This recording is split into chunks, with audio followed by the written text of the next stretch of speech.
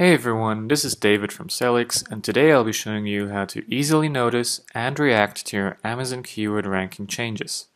First off though, if you haven't yet watched the first two videos about tracking and optimizing keyword rankings in Sellics, you can find those below and in our knowledge base at help.sellics.com. Alright, as always, you'll start off in the cockpit, which will give you an overview of all your most relevant KPIs, including your keyword rankings. In this graph, Sellics will summarize all the ranking changes of your monitored keywords in the last 30 days. Now if you see dips like this, you'll probably want to know which products suffered from ranking losses. To do that, you can simply click on View All Rankings or on Rankings in the top navigation. Here, you'll find the individual keyword ranking index for each product, so you can go ahead and sort this column to see which products you should focus on. Now the great thing about the Sellics ranking index is that it doesn't just summarize all your keyword rankings equally. The higher the rankings, the more value Sellics will give it. Let me just head to the product dashboard to show you what I mean with that. Okay, so for example, ranking changes on the first page, like this one, will result in stronger index movements than ranking changes on the 7th page.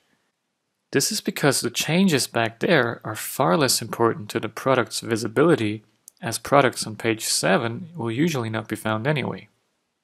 You can also move to the dashboard's Keyword tab to get a more detailed view of those individual keyword rankings and, for example, sort them by the current ranking position. Let's go back to rankings in the top menu now, as there are also other ways to see how your product's keyword rankings are performing. For example, you can check the average ranking position of all monitored keywords to get an idea of how well the products are currently ranking overall. Also, you can check the product's top ranking position to see how its strongest keyword is performing.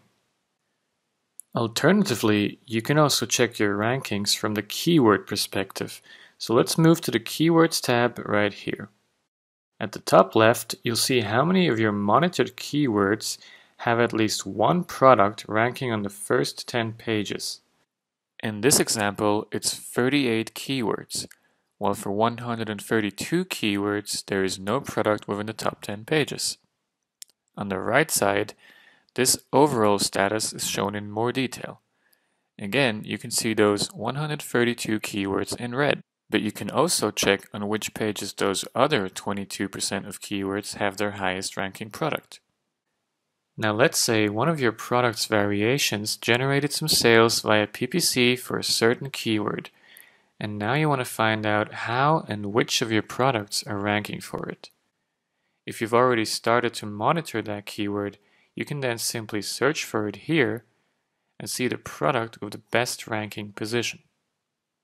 Furthermore, you can click on Details to enter the Keyword dashboard, where Sellics will show you the rankings of all monitored products for that specific keyword. At this point, I'd just like to emphasize the fact that all of the keywords researched in Sellics are actual keywords used by Amazon customers and therefore all have significant sales potential. As you probably know, Sellics shows the relative search volume from 1 to 5. And let me just tell you, a relative search volume of 1 is still very high, especially on Amazon.com, while it's also important to mention that long-tail keywords such as these will usually lead to higher conversion rates, as these customers actually know what they're looking for. This is why you should really try to keep an eye on all of those keyword rankings. Now then, back to where we started.